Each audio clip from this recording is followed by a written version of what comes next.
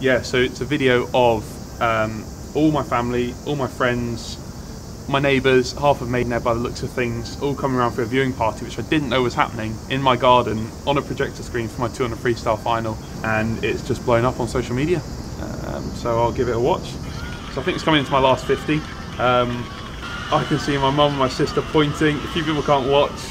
Has he gone too early? He hasn't gone too early. Yeah, they're all the boys from Maidenhead. They're the boys back home.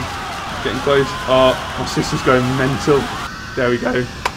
First place, and everyone goes nuts. Someone sets a flare off. Someone actually lights a flare.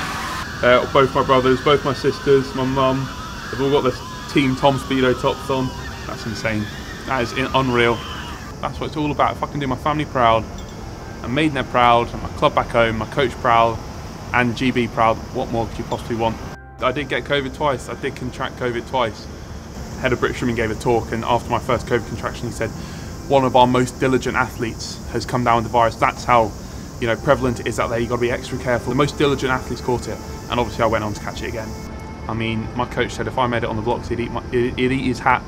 It was honestly that, much like a tightrope getting out here. All the early mornings, every time my mum had to drive me out of bed, and my sister, training partners with her. I can't list everyone, but so many people have been part of this journey.